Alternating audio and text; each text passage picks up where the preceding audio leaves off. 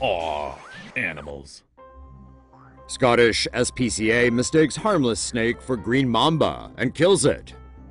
The Scottish Society for the Protection and Care of Animals is taking heat after it froze a harmless green snake to death in a case of mistaken identity.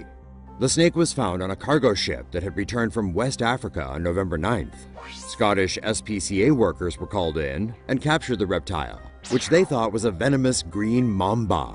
They moved the snake to their rehoming center in Drumoak in Aberdeenshire. But the closest anti-venom for a green mamba was in Bedford, 8 hours away by car. And the workers could not find a reptile specialist who could take in the snake.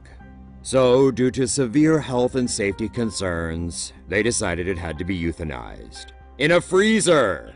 Only after the poor thing died a horrible death did they realize it was a harmless green tree snake. It wasn't venomous and didn't even have fangs. PETA has, of course, criticized the SSPCA for their blunder, with director Elisa Allen saying, "If a snake must be euthanized, which means given a good death, the animal shouldn't be frozen to death." Major veterinary bodies, including the Association of Reptilian and Amphibian Veterinarians, said freezing was unacceptable. The formation of ice crystals on a snake's skin can cause acute pain. Scottish SPCA Chief Superintendent Mike Flynn said it had been an innocent mistake. He said the charity genuinely believed it was a green mamba.